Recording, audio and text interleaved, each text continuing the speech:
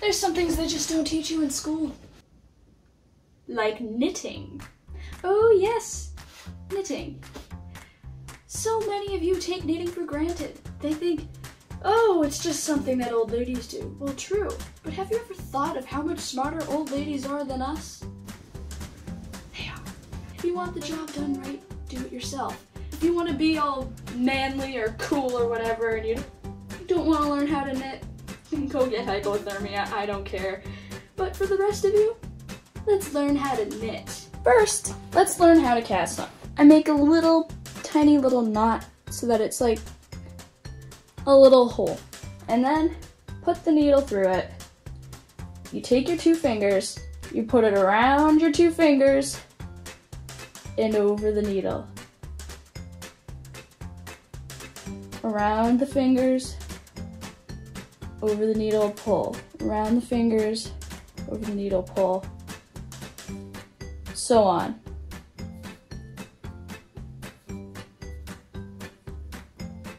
Let's start with this. Now, the first row, you have to make sure you don't pull your needles apart because then you'll have giant, like, pieces of string hanging out, and that's always a little weird. But if it's your first time, you can just tie on tassels or something if you're doing a scarf, which I recommend for the first time. You start under, around, pull it through, and off. Under, around, through, and off. Purl is the opposite of garter, basically. You do it on the other side of the needle. So you go in like this, and around, and under.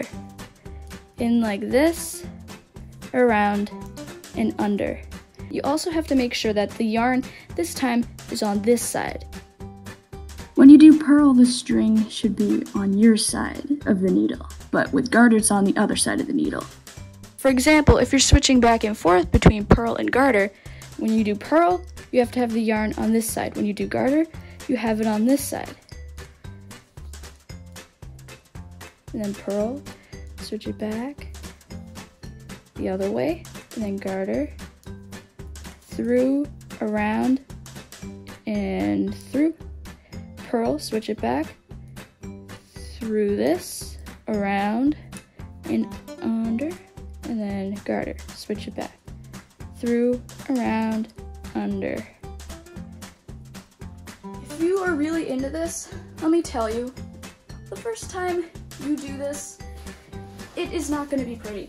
My first scarf, I dropped so many drops, stitches, it looked like not a scarf, let's just put it that way. So, you need to be patient. You can't be that person who's like, well, if it's not right the first time, I'm just not gonna do it. You've got plenty of time. So, if you wanna learn, you can alternate once you get really into it. If you do purl, garter, by row, so like this row is garter, this row is purl, next row garter, next row purl. You can create stripes, and on one side it'll be the inverse, and on the other side it'll be like this. Or, you get really fancy, you can do something like this, where you create like little fish scale patterns by going back and forth each stitch between purl, garter, purl, garter. So, it's really fun, but you need to be patient. Now, I'm going to teach you to cast off. So, this is how you cast off.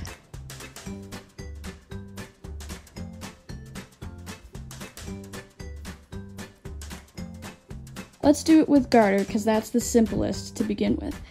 So, you do 1 stitch,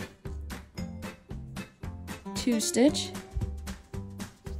and then you take this, and you go under that one, and you pull it over. And then you do another stitch, and then you pull this one over.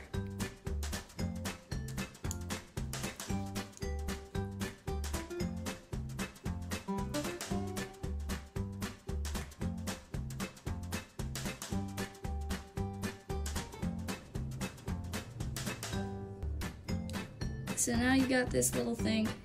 What I do is I cut and then I tie it. And I just trim it just a little bit. Now this thing looks gross.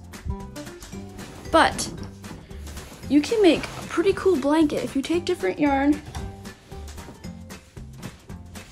make squares, and then you sew the squares together. It's very fun. Very, very, very fun. And yeah.